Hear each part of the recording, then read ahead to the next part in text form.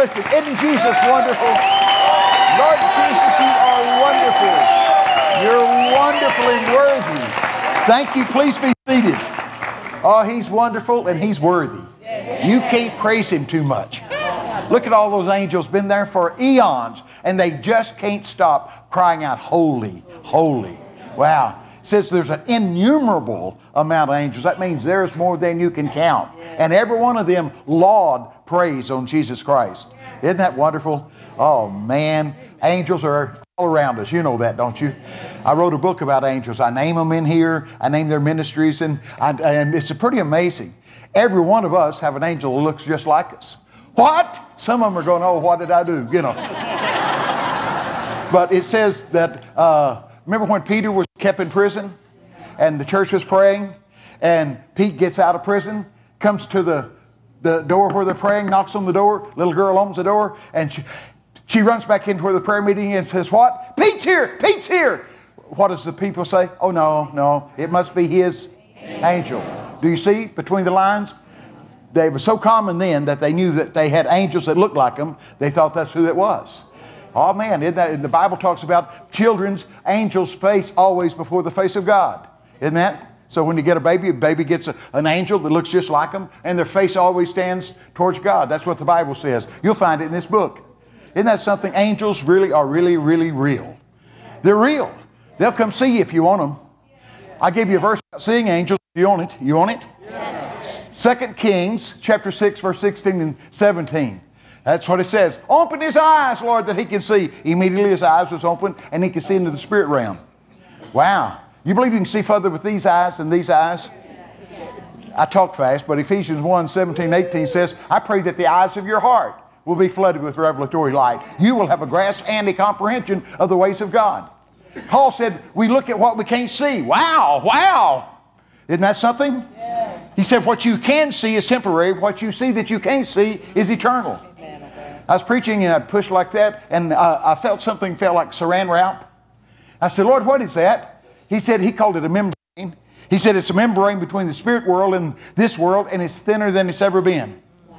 It's accessible into the spirit realm if you want to get there. Yeah. Did you know the spirit realm is more real than this realm? Yes. This is a temporary realm here. Spirit realm is eternal realm. Yes. We need to start living more from the eternal realm to the temporary. Don't you think? Yes. I do too. Angels. I hope you'll get the book on angels, the faithful and the fallen. We talk about how they minister to us. They really do minister to us. They can minister to us physically. My wife and I, we travel a lot, and most of the time we put our luggage in luggage. And this time, my wife would put some clothes in a hang bag. And I'm not used to the hang bags, you know. Anyway, we get on off of one plane onto the next plane, and I'm just buckling in. I thought, oh my goodness, I've left the hanging bag back in the other plane, all the way down to another terminal, and the plane's just about to take off that we're on. And so I told my wife, I said, I've got to go get the clothes. I left it in the other terminal. I said, now, if I miss a plane, they'll put me on another one, but you stay here, because, you know. And so anyway, so I get off the plane, and I start down the jetway, and here comes the nicest looking stewardess, and she's coming like this, and she says, here, brother, here's your wife's clothes. And I thought, now that was so nice. So I took them and turned around, and there ain't nobody there. It was an angel. An angel had come, brought my wife's clothes. I come back in, my wife goes, whoo, that was quick. I go, it's quicker than you think.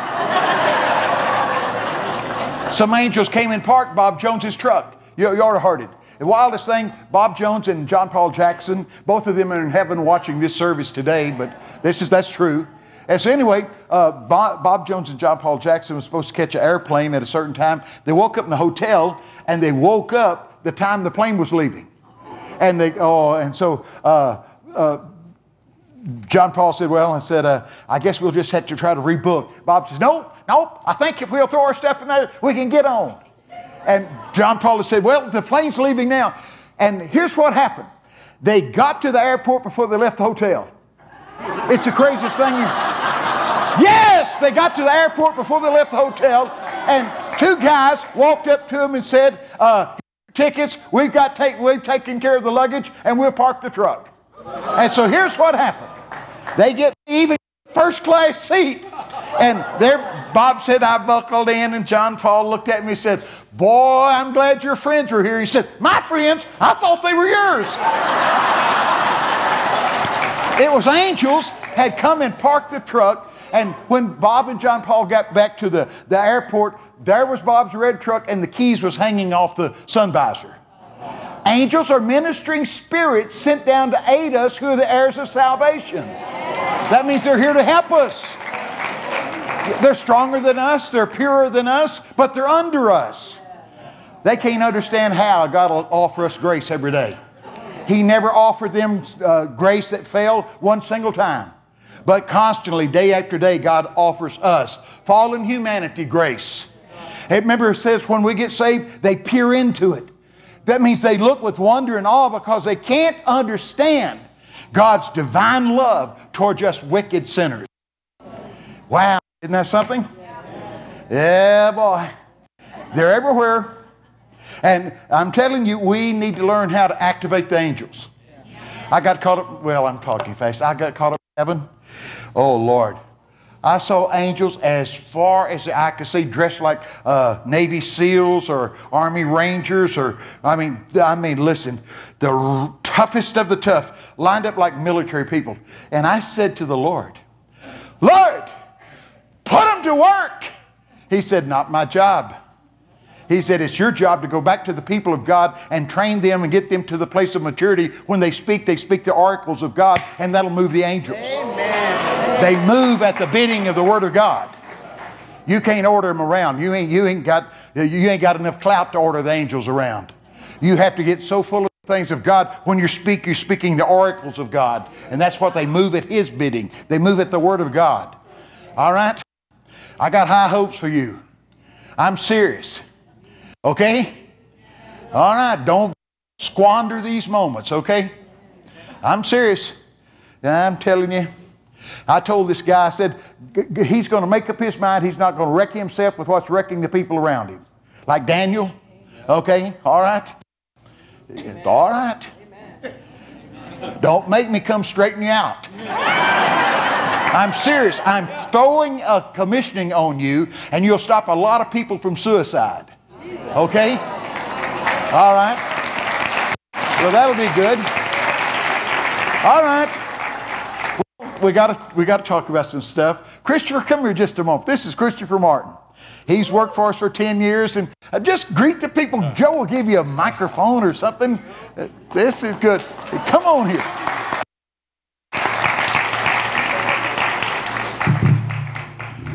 Hello. Well, thank you all so much for being here. We so appreciate it. And Pastor Joe and Melinda, they're really awesome people. You all are really fortunate. And Brother Mark, I've so enjoyed our time with them. And it's an honor to be with Bobby and to serve Bobby and Carolyn. They're just amazing people, amazing men and women of God. I was thinking this morning about them. And, you know, Bobby's been preaching for 50 years.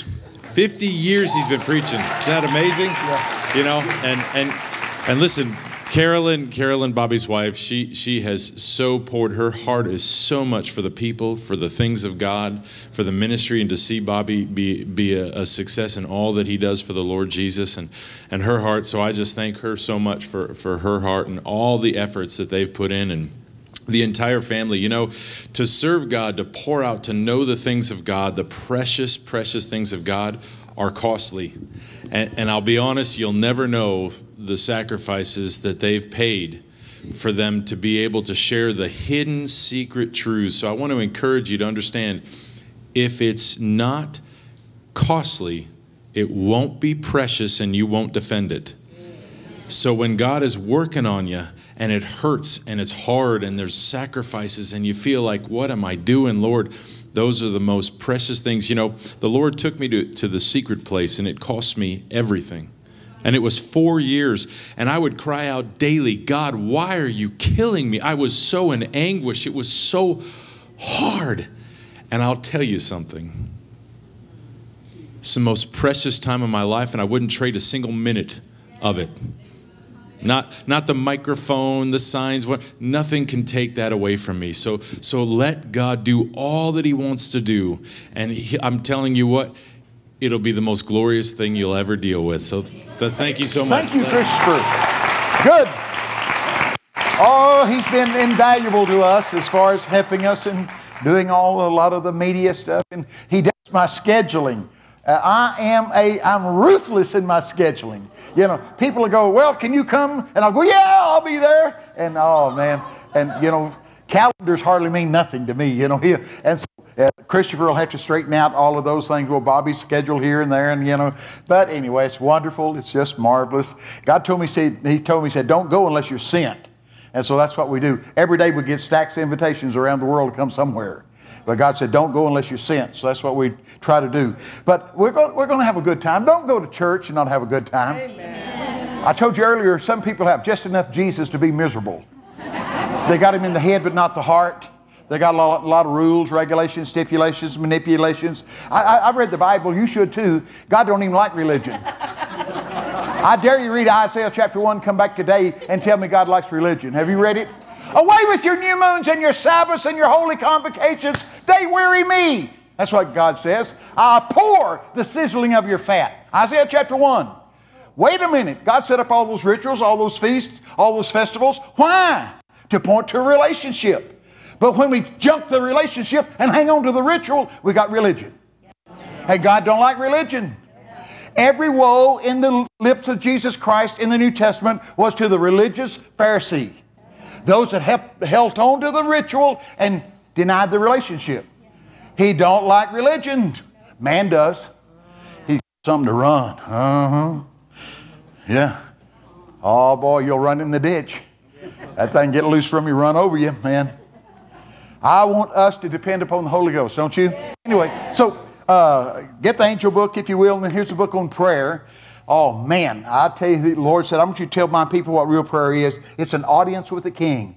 Wow, we can come to Jesus Christ anytime, any place, day or night, and let our requests be made known unto Him. 1 John 5:14 said, this is the confidence we have in Him. If we will ask Him anything according to His Word, we know that He hears us. If we know that He hears us, we're totally confident we're going to get what we're asking. Now, I'm telling you, he that comes to God, Hebrews says, we must believe He is, and He is a rewarder of those that diligently seek Him. If you don't expect an answer from prayer, don't pray. And some people say, well, you know, if God wants me to have it, He'll give it to me. No, He won't.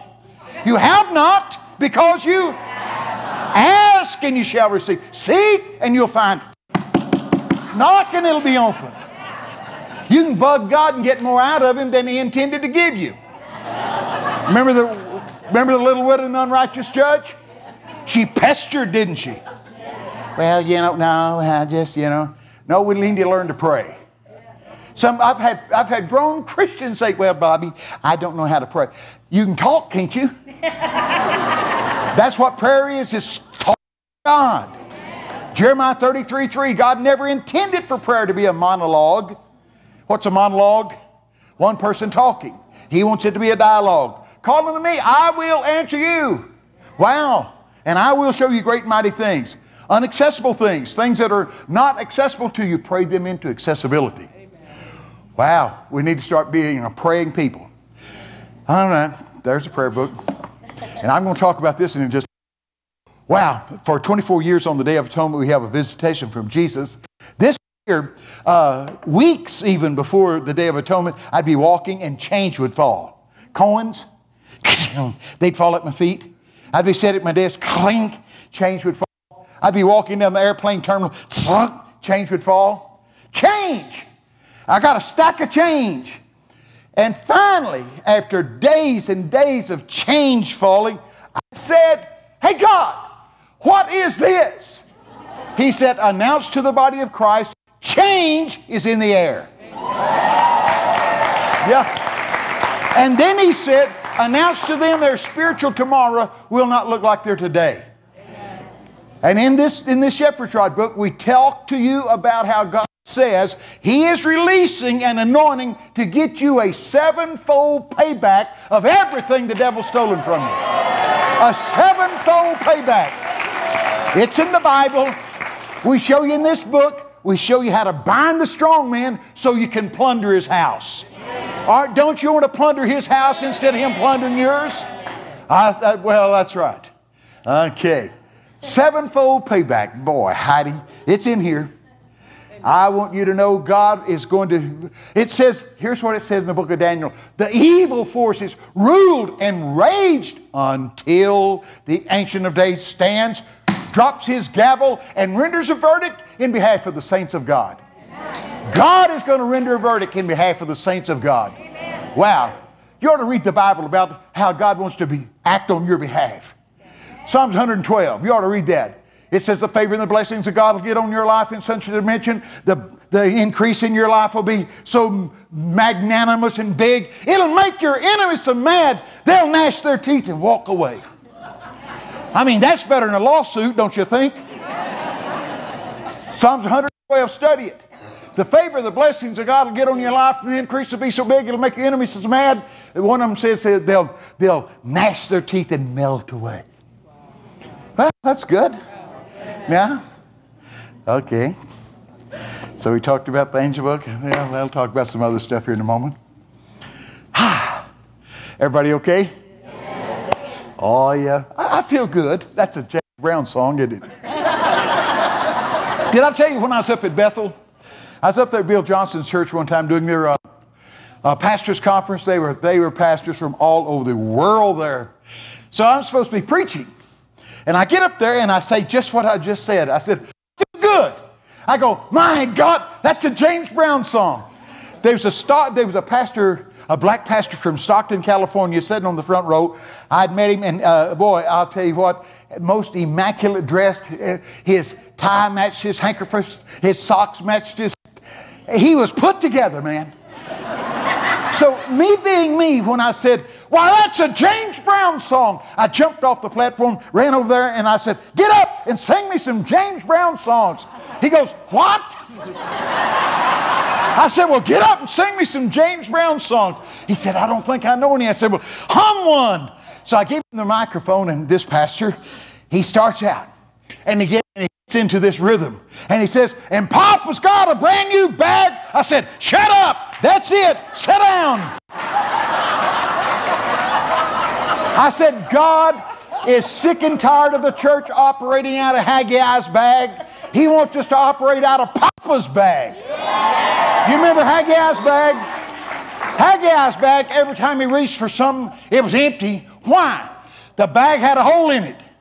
Why did the bag have a hole in it? He was busy building his kingdom, neglecting God's kingdom. So I screamed at Bill Johnson, "Get a bag!" Bill took off somewhere, ran back with a grocery bag, set it down there in front of the church. Now this is a pastor's conference. Those pastors jumped up, ran forward, threw $28,000 in that bag. You couldn't have put a pistol on them, got that much money. Isn't that crazy? What we got to do is kind of chill out.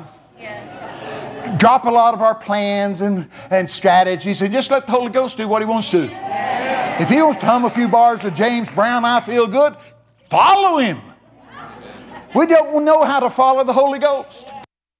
Nehemiah 9:20 said He gave His good Spirit to instruct them. What can you learn out of that? Well, you're tall. How tall are you? 6'5". 6'5". Oh, that's wonderful. I mean that. God, that's fun. 6 what? 5. 6'5". God, are you do basketball or anything? Oh, man. I used to play basketball and the guy broke my rib. We was in the church league, won the church league all the time, and I was pastoring. So I decided, hey, let's get in. We got in the city league. Whoo! First game we got in a fist fight. And there we got Baptist Church. Jesus is Lord.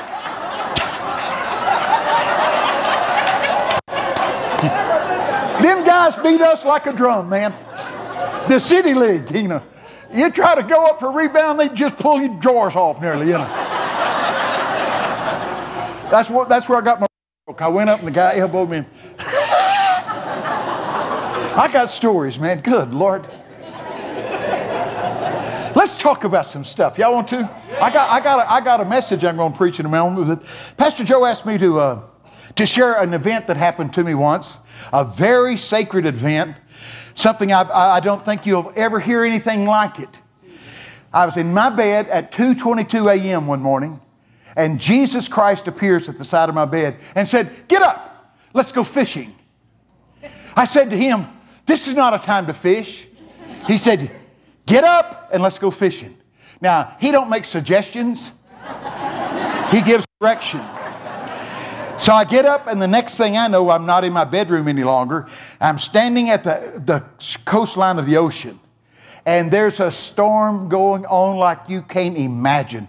Lightning, wind, waves, water, the wind's blowing so hard. You've seen these guys trying to give a report in a hurricane.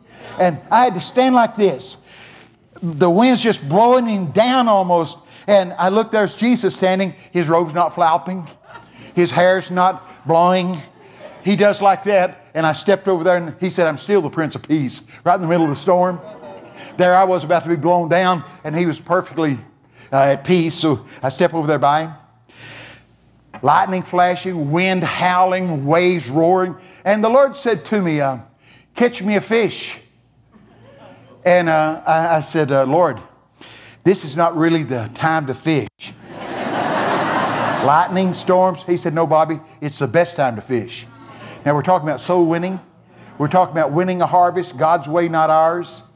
I'm standing at the ocean, biggest storm you could imagine. The Lord said, "Catch me a fish." I felt so prepared. I said, "Lord, this is not the time." He said, "Yes, this is the time." So I'm still trying to excuse myself from the mission. And I said to him, I don't have anything to fish with."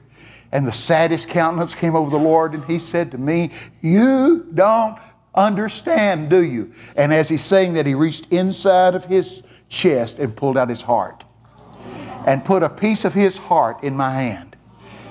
The piece of the heart of the Lord Jesus Christ said in my hand, said in my hand. Oh, and he said, "Take this and cast it on the water." And I said, "No, Lord, no." And I'm telling you, he said, "Yes." I cast it like that as far as I could throw it. It went up in there like this. Starts down in the wind, the waves, and a gigantic fish leaps out of the water, takes a piece of his heart in his mouth, and falls back in and swims right to our feet. At that moment, I had divine knowledge. The Lord said, "How much does that fish weigh, Bobby?" I said, "It weighs 55 pounds. He said, "That's right, but now it's 55 times 55, and it multiplied like that. And inside of that fish, you could see transparency. You could see thousands and multiplied thousands of fish just like it. And he said, "Pick it up." I picked it up. It was as wide as this room nearly, and it was effortless. And the Lord took the big fish and pushed it into his heart just like this. See, this is the time to fish. You've never seen such a storm in the world like there is right now. Chaos in every nation. And now's the time to give them a piece of his heart. You understand that? I'm telling you, wow. Wow. That was in the Shepherd's Rod time, and I wrote about it. I called Fishing in the Storm. Oh, see, we've got everything we need if we just know how to follow him and do with what he's given us, what he tells us to do. But I want to tell you something. When he put a piece of his heart in my hand, I understood from the deepest of depths what it meant when it says, we're not corrupt, we're not redeemed with corruptible things such as silver and gold, but with the precious blood of Christ. The word precious there, we don't even have a word for it. It's called incalculable. So valuable, you can't put a value on it. The blood of Jesus. Wow, so that's what Pastor Joe wanted me to share with you, because a lot of times we think I'm too busy to go fishing. This is not a convenient time. There's never been a better time. People are looking for answers. Amen. They thought they'd find it in wealth. They didn't find it there. They thought they'd find it in prestige, and they couldn't find it there. Real peace is found where? In Jesus Christ. And I implore you to become very active in soul winning. Tell them the good story. Tell them the gospel, okay? I hope you will. I hope you will. Whew. Boy, I was back on that ocean. I want us to realize These stories are real. They're more real than us sitting in this chair. I'm telling you guys, Jesus Christ put a piece of his heart in my hand. And he told me to cast it over this troubled sea. Wow. So you believe you have something precious from the Lord to give to hurting humanity? You've got the love of God. Bob Jones died and stood before heaven. And God asked him one question. Did you learn to love? See, love never fails. When God got ready to describe himself, he said, God is what? Love. By this shall all men know you are my disciples, if you have love one for another. Wow. Christians can be very vindictive and hateful, can't we? That's opposite of what God said we're to be. We need to let the love of God prevail. You may be in this room or watching by some media and say, you don't know what they've done to me. That's true. But whatever they did to us can't be what we did to God. And God says in the book of Ephesians, be kind, tenderhearted one to another, forgiving one another, even as God, for Christ's sake, has forgiven us. No matter what they've done to us, it does not give us license to retaliate. All right? All right. You doing well? God bless you. I mean that. Ah, boy. You know the difference between squalling and bawling and weeping? Mucus. Yeah, that's what it is. Yeah. All right, I got some stuff to talk about. Here's what I want to talk about. You want to hear it? I want to tell you the devil is after something God's given you, and it's called hope. The devil is relentless trying to steal your hope. He wants to steal your hope any way he can. But Hebrews 10:35, what does that say?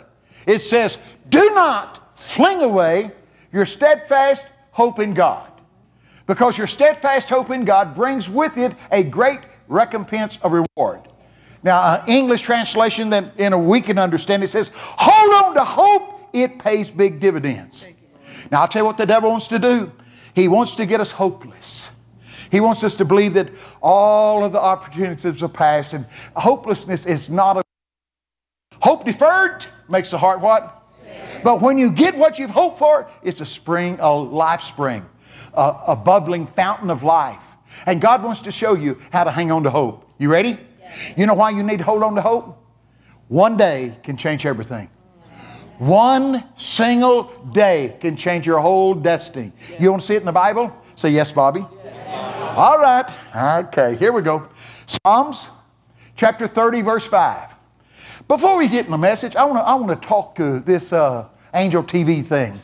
A moment ago when you were talking about how they need to support Angel Television, well, here's what happened to me. I got into a trance, and I saw an Arab sheik, one of these all rich Arab sheiks, and he's going to watch this program right here that I'm talking to. I'm talking to you, sir. You've got all the money you can compile together.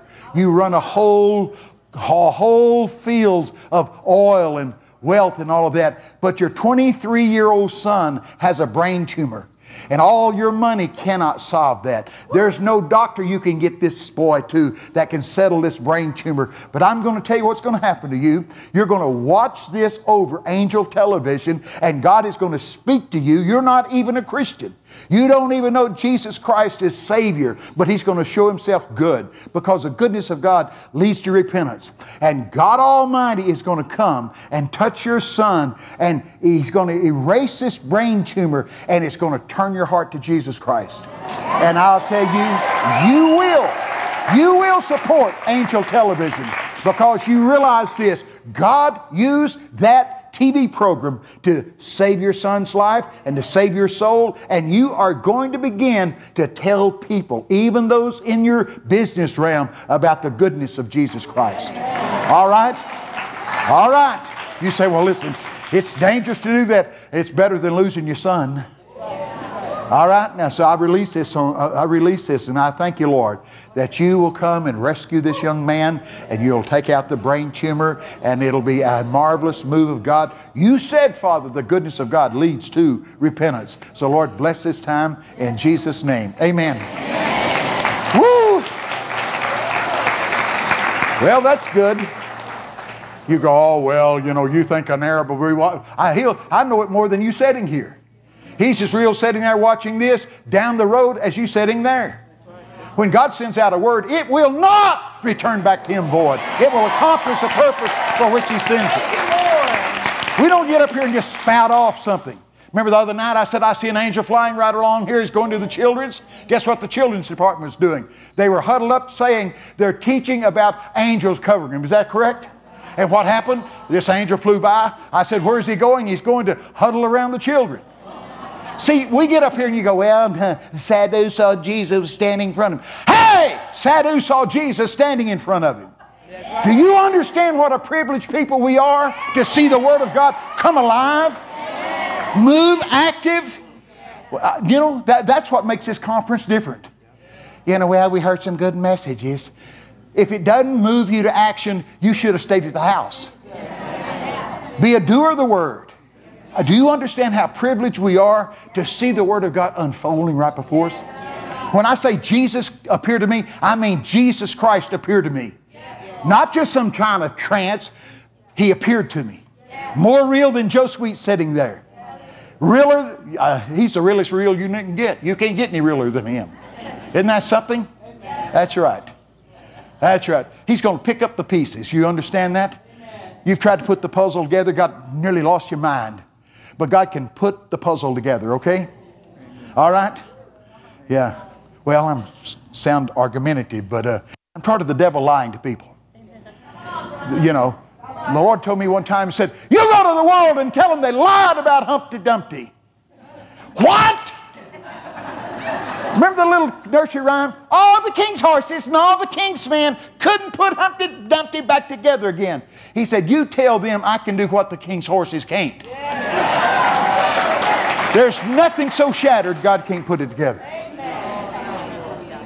He can restore back everything the cankerworm has consumed. Well, listen, you say, well, but we'll talk about it. Okay? Good. Well, wow. He said He's going to give you a sword. The Lord's going to give you a sword and you're going to fight off. Okay? Hallelujah.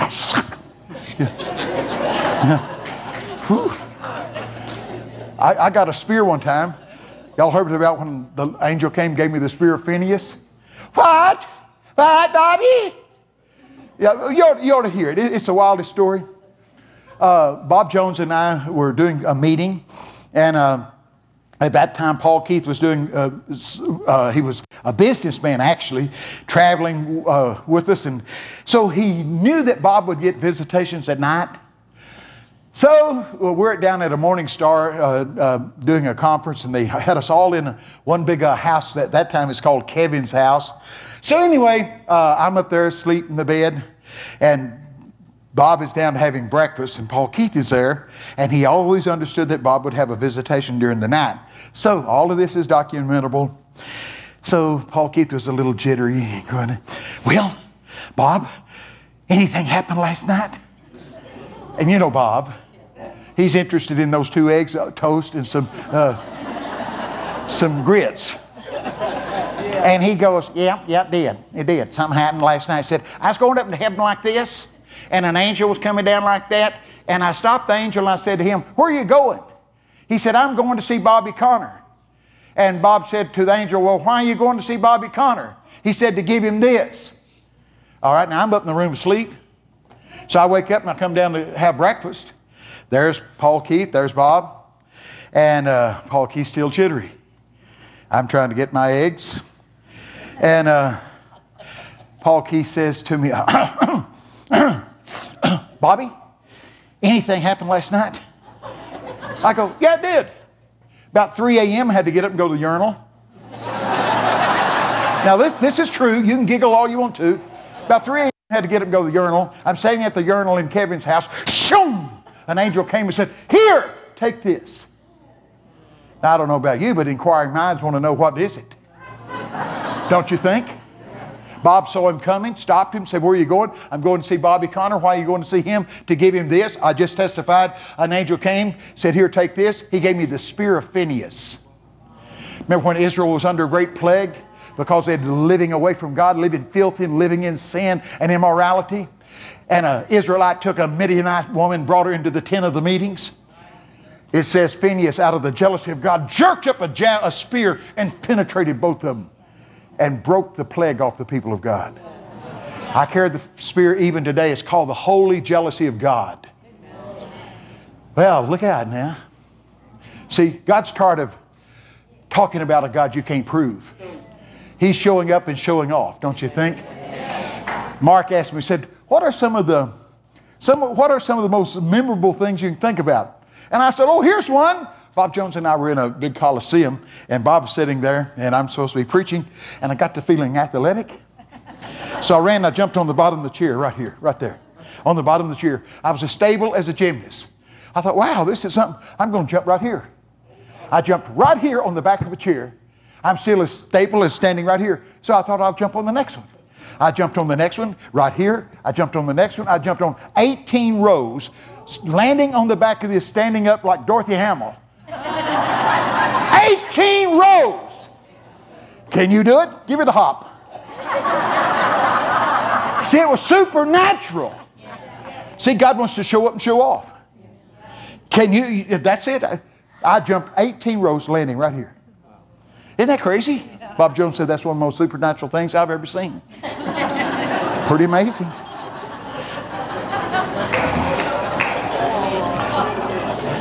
What's the use of that? Well, pretty startling.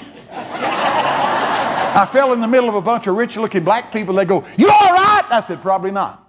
That's what I said. Yeah. Well, we better talk about stuff. Here we go. How long we got? Well, my plane leaves tomorrow. Here we go. Y'all ready? Hold on to hope. Hebrews 10:35. One day can change everything. Psalms, I'm screaming, Psalms 30, verse 5.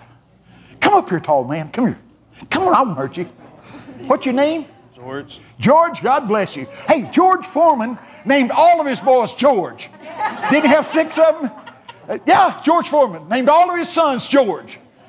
I mean, listen, that means that morning you just have to holler, George! You know, then all 6 of them get up. God bless you. You want a scholarship?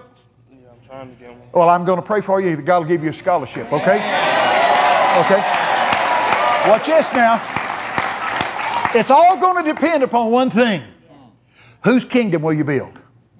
God's kingdom. Kingdom of God. Here's what's going to happen. God's going to move in this young man's heart about social justice to such a dimension he's going to get a scholarship.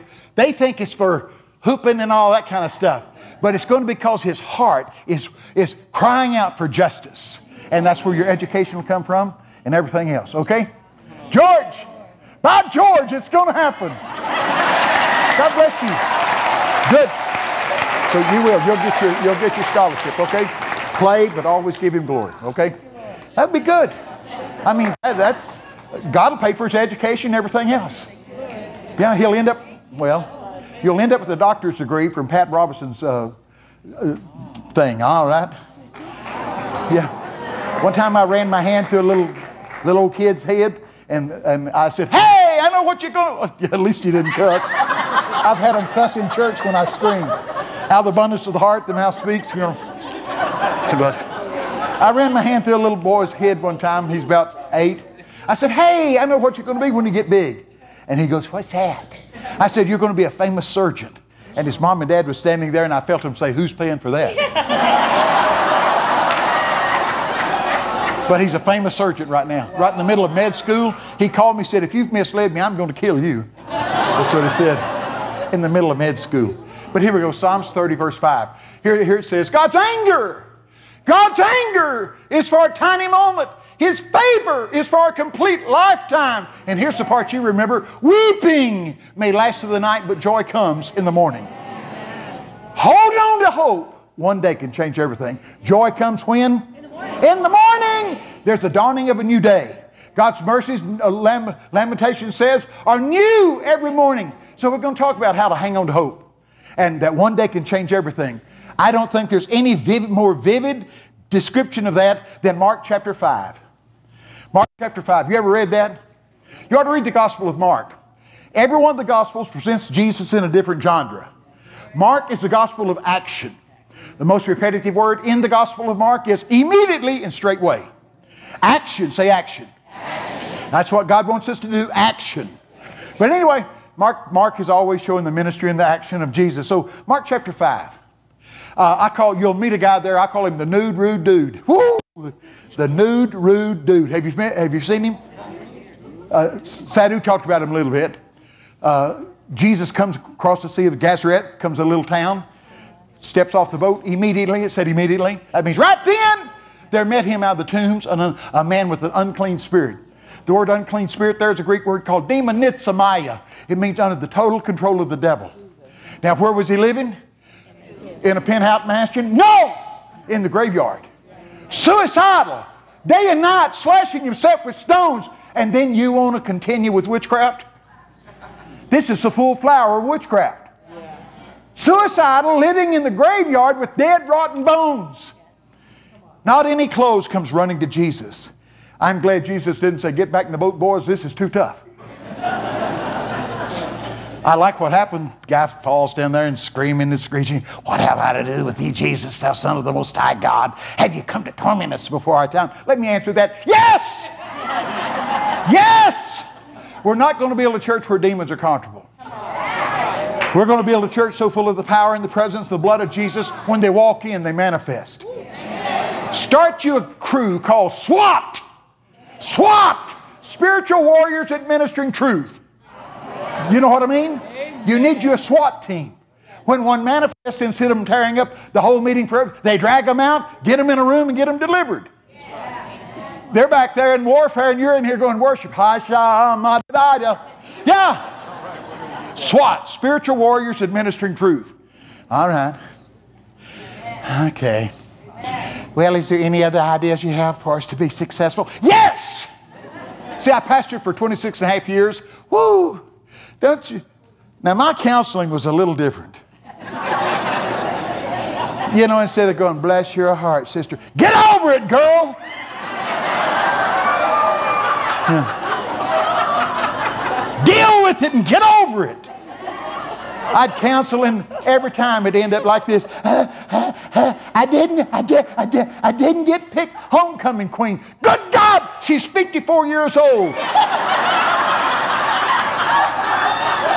Blown out because she didn't get homecoming queen. I said, good God, girl, get over it. Almighty God chose you to be the bride of His beloved Son.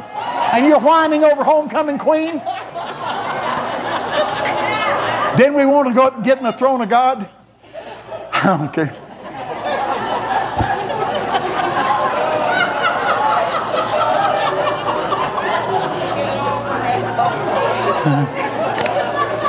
Si, senor, huh? All right. Now, here, I pastored. And in churches, there can be cliques. You know what I mean? Everybody just associates with the same little group they like.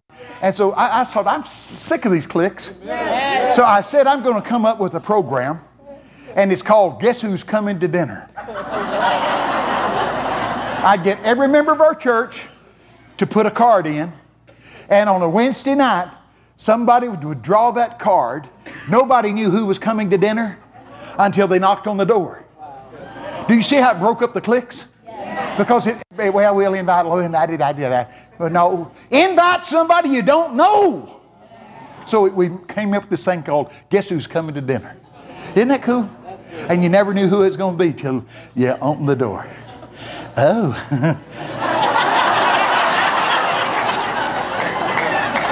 Good Lord. It's true. Did I tell you? Okay. I know we could talk a lot of, well, I'll give you the message so you can figure it out later. This Mark chapter 5, we get a naked, nude, rude dude there, and he's sitting in front of Jesus. Jesus says, what's your name? And my name's Legion. And Jesus Christ gives the demons permission to get out of the man, go up in the pigs. The 2,000 pigs ran violently down a steep slope, jumped in the ocean, drowned themselves. Now we got, what, 2,000 dead pigs? It's nothing less than a mass case of swinecide. Hey! Don't you think? And so the guys that owned the pig, that kept The pigs ran to the pig owners and said, you better come out here, something's coming down. And they come and they see the man who had been demon-possessed, who was in the tombs, mountains, crying, slashing himself. Now he is, what? Seated, clothed in his right mind. What a difference one day can make. One single day, he wakes up a naked maniac. He goes to bed that night a missionary. Remember he said, let me go with you, Jesus? Jesus said, no, that's not the plot. That's not the plan. You go back to your friends, your family, show them, teach them, tell them what great thing the Lord has done for you. Said he went back to Decapolis, a 10-city region. And you read your Bible, it says, all that heard him marveled. Ask any theologian, it means everybody that heard him were saved. So he went from a maniac to a missionary in one day. That's about as big a transformation as you'll see. Don't you think? Didn't even have to go to Bethel or Bobby Conner School of Supernatural. He sat at the feet of Jesus. Wow. Amen. Wonder what our excuse is, you know. Amen. Well, I don't know enough yet. Well, this guy's a maniac that morning. Now he's a proven missionary. Led 10 cities to Jesus in one day. What? And then we're going, well, you know, I need a... We got that many notebooks filled out at the house. When are you going to start activating what you've been listening to? Yes. Become a doer, James 1:22. Be a doer of the word, not a hearer only. You go, well, I coulda, shoulda. No! Psalms 92 said, you'll be full of sap, firm and stable, bearing fruit in old age. That's what the Bible says. Psalms 92:10. Firm and stable. I like that one, full of sap. Yeah. I found a verse in the Bible, you can live as long as you want to. What kind of car you got now? Pontiac 5 and a Lexus. A what? Pontiac 5 and a Lexus. Pontiac. Okay, Lexus sounds pretty good. What kind of car your husband got now? Well, he's got several, actually. Got several. Has he got anything that's interesting? He's given a 63 split back window Corvette. Oh, that would be good. That would be good. Good. Yeah. Boy, I used to have one, a 57 Chevrolet. Yeah, had my motorboard out to and it had a full race cam in it and had headers and it could blow the windows out of businesses. You could pull up and they go boom and the windows come off. I could pull up beside the police and toot the horn and run off and leave them. This is all true. They gave me a thing to fill out for the highway patrol because I could outrun them. Tried to hire me as a Texas highway patrolman. Ring. I had a 57 Chevrolet. Gas was 16 cents a gallon then. Tell your husband I missed him, okay? Where's he at? He's flying out to Oregon to drive his brother home. Okay, he's on a mission then. Yes, Okay. I started to pop off about Oregon, but I used to preach there a lot. Oh, Lord. Wow, we've had some crazy times there. Whew. Yeah. None of my meetings are just normal. See, an angel showed up the other night. Remember I told you? Angels are here today. They're here to inspire you to keep on believing. They'll come to your house and encourage you. They'll scare the spit out of you. And I saw an angel, I doubt it. You really see an angel, you'll start trembling. They're fierce. Yeah. One came to my house while I'm, listen. If you want, Moravian Falls is a portal. Zinzendorf got the land where my house is built in the 1700s and deeded it to Jesus Christ, where my house is. Wow. Wow. They've had a 100-year prayer meeting 24 hours a day. It's a portal. Wow. Angels come, angels go. Yeah. You go, well, I don't know.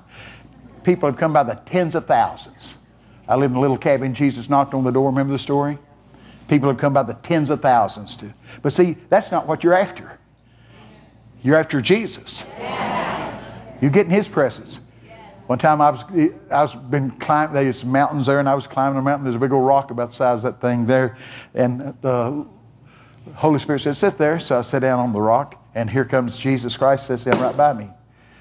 He said, I've called you to this land to redeem this land for its original purposes. I said, what is that? He said, the salvation of the Native American, the protection of the Jews. Then he said, get under this rock. I said, I can't get under this rock. Bigger, you know, it's half as big as this thing. He said to me again, get under this rock. So I looked and it had a cleft like this. So I'm I'm crawling, pushing up against a cleft to keep from falling down. And a big piece falls off, well, about the size of a china plate. And he said, what's that? And it's a perfect cutout of the state of North Carolina. Wow. So Jesus shows up there. That's not bad. Isn't that something? Bob Jones told me, he said, I don't know how you can live there because of divine visitation. That's why I do live there. Yeah. You believe there's portals on the earth? Yes. Have you read Revelations 4:1? After this, heard a voice that said, come up here. And I looked, and there was a door, a gate, a portal standing open. God operates in portals, gates, and doors. Jesus is called the gate, isn't he? Open wide the gates. Yeah, that's good. You doing good? That's right. I've been watching cage fight, and I can put a rear naked choke on anybody in here. You ever had one? It's sort of like going to heaven. They choke the air off of you and the blood off your brain. Then you fall over and it comes back. And, yeah, I don't recommend it, you know, but that's true. We used to do that before you got paid. That's true. Good gracious. I grew up really rough.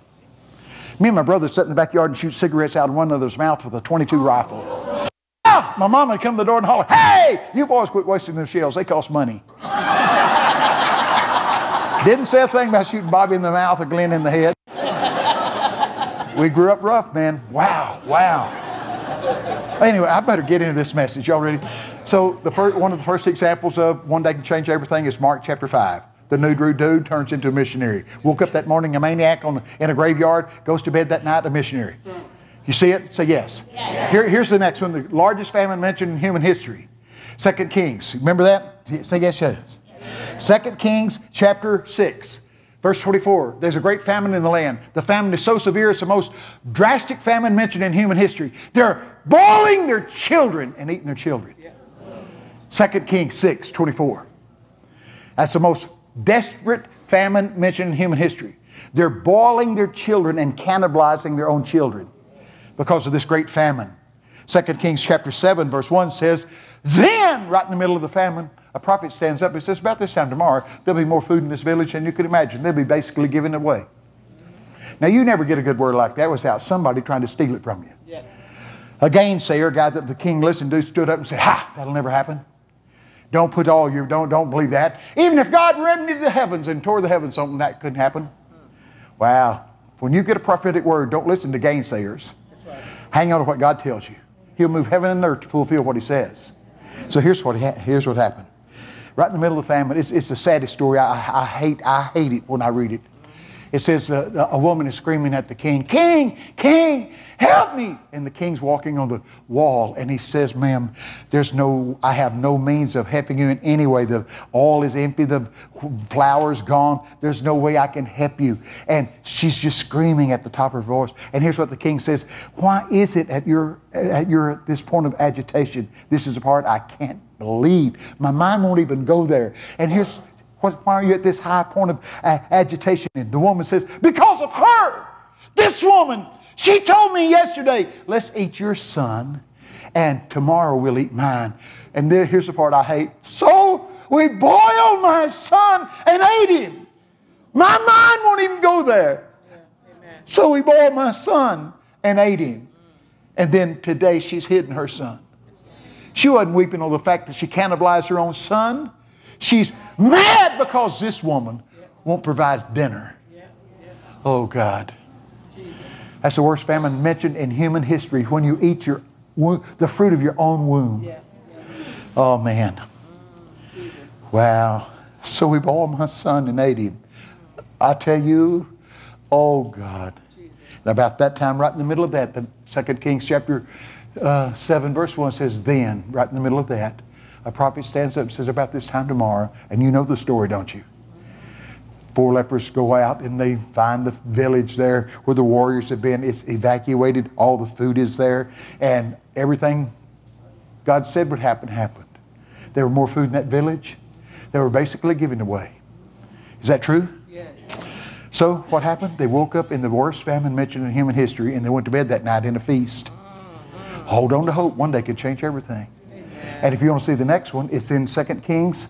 It talks about the restoration of Mephibosheth. He woke up in a rag shack in Lodibar, and he goes to bed in the king's palace.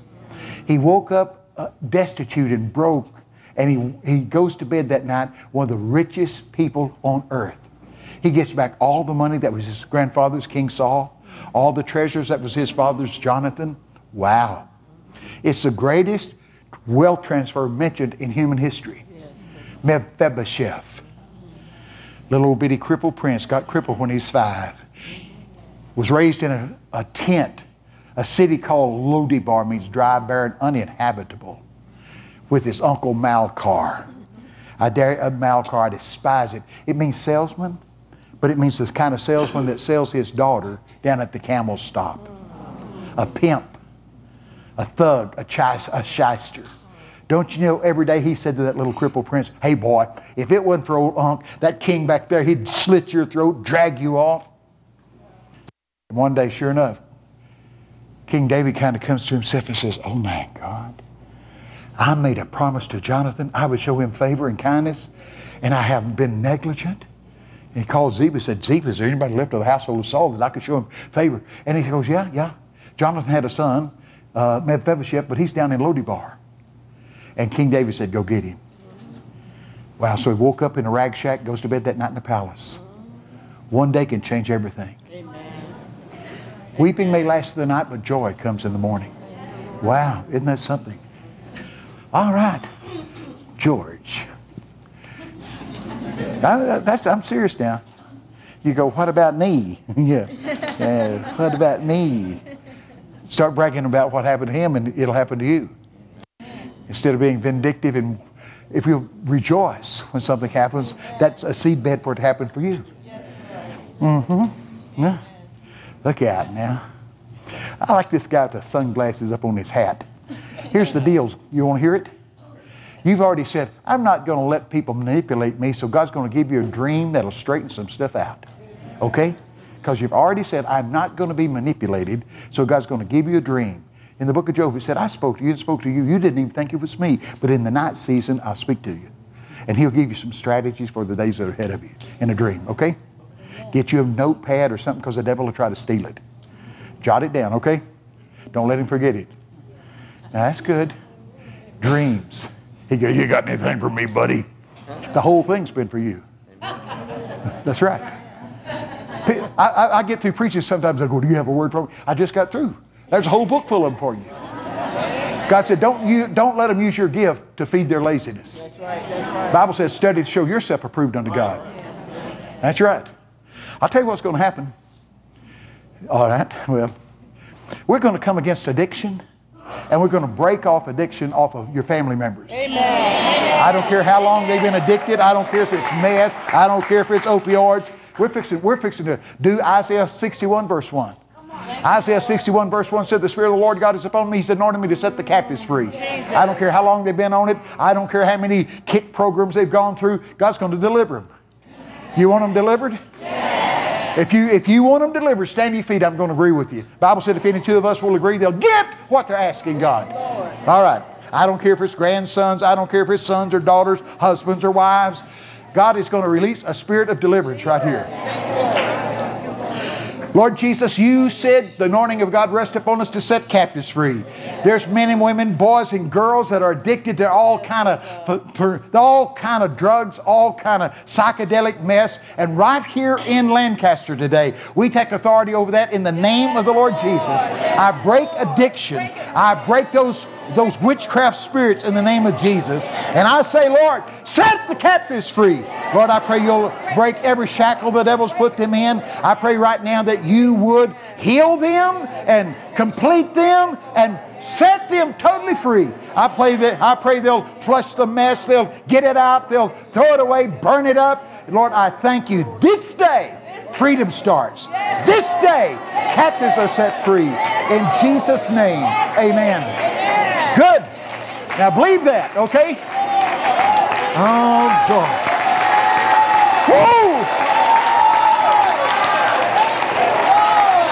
Here's what it says. It says, whom the Son sets free is free indeed. The word indeed means irrevocable, unrescindable, okay? Free indeed. I don't care how long they've been bound. There's freedom. Freedom. Wow. I've been in that. I know exactly what they used They used to tie me in the bed. I'd beg my brother to shoot me in the head, honest to God. I was addicted to all that mess, good Lord. They tied me together in a bed with bed sheets. My brother and my sister would set up for days, bathing me with alcohol and ice cubes. It felt like every hair was on fire. It felt like my skin cells were just melting on me. And I'd beg my brother to just shoot me in the head. Oh, man. Wow. I know what it means in Psalms 40 where it says, I waited patiently upon the Lord. He inclined unto me. He heard my cry. He brought me up out of a horrible pit, out of the miry clay. He set my feet upon a rock. He established my goings. He put a new song in my heart, even praise unto our God. Many shall see it in fear and shall trust the Lord. Boy, I'll never forget it in a jillion years. During that time, they nurtured me. I couldn't eat. I was just in a mess. And then one morning I woke up and I was hungry. But watch this. I will tell you, the devil is relentless. This is a sad moment in my life. I'd been tied in the bed. They'd been nurturing me and trying to help me. And I wake up that morning and I was okay. But instead of giving God glory, I said, look what I've done. See, most of my friends shot their head off or crashed their car into a bridge, and I kicked it. So my mother is, I'm going to go to town. I've been tied in a bed for over a month. And my mother is ironing my blue jeans. And she's crying. Big old crocodile tears running down my mother's face, landing on the blue jean legs. And the iron would do like that. And I said to my mama, Mama, why are you crying? You know, mothers know stuffs. I said, Mama, why are you crying? She said to me, Bobby, please don't go to town. I said, oh, Mama. I slapped her on the arm like that. I said, oh, Mama, I've kicked this. I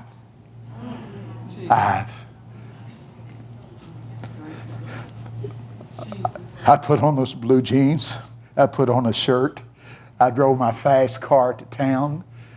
I hadn't been in town 10 minutes. I'm back behind the B&B Cafe. I'm girded up, and I got drugs running in me. The next time I see my mama, I'm in jail. And my mama walks at the jail. There she is standing outside the bars. And she said with the most desperate thing, she said, can't you ever change? And I said, no, I can't. Wow. See, we've got to get really helpless before we get help. You believe that? See, if we still think you can do it in your own flesh, you're not there yet. Your flesh can't do a thing. Boy, it was during that time I got let out and I met Carolyn, my wife. She was totally different than me. Totally different. Boy, Heidi, you talk about pay the price. We married and she would start at the church. I hated church. I'd catch the preacher, I'd shove him, I'd curse him, I'd beat him to death. I'd have beat him to death.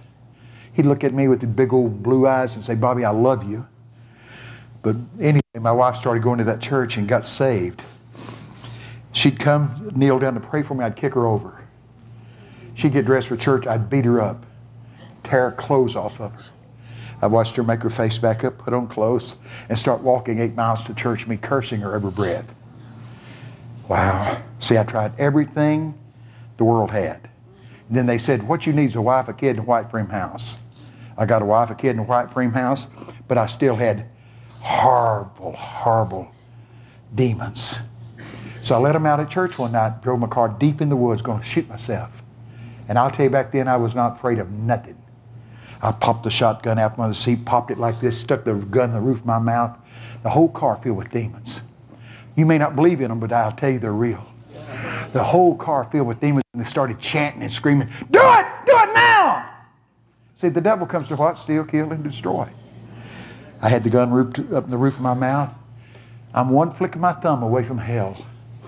I started shaking like a leaf. I mean, shaking. I wasn't afraid of nothing. I started shaking, trembling, put the gun on safety, threw it in the back seat of the car. I drive back to the church. Nearly everybody's gone. I let my wife out about 5 o'clock. It's something like nearly 11 o'clock at night now. Boy, I'm sitting there broken. And I said these words. I said, Jesus, if you could, would you change my life? And just like that, whoosh, the whole world went from pale gray to vivid color. I walked in that room. There was my wife and little boy praying. There was Paul Nouse praying, the pastor. There's Ronnie and Sharon Costin and other young Christian couples praying. I'm back at the door, and I heard them crying out, oh God, whatever it takes, save Bobby. See, if it hadn't been for that, I'd be in hell instead of Lancaster. Yes. See, there's some people you can't talk to about God, but you can talk to God about the person. Amen. You see what I'm talking about? Okay. So, wow. Thank God for people that'll help us. Aren't you glad? Yes. My wife told me after we married, we started in the supernatural ministry. She said, Bobby, I'll follow you anywhere God leads you. I'll do anything God asks you to do. You ever get weird and start faking this, I will be the first person to expose you. Now that's, and she means every word of it. Isn't that good? We need accountability like that. Well, anyway, listen, we better get out of here. I'll sign some books.